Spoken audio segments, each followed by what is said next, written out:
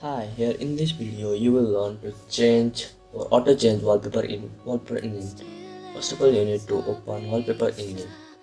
Then after opening it, you need to select the wallpapers. Now choose the wallpapers. Here you can see I have chosen and make a playlist.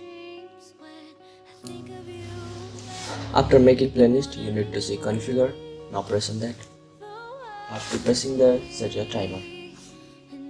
Yeah, I will choose for 1 minute. After 1 minute, you will automatically change.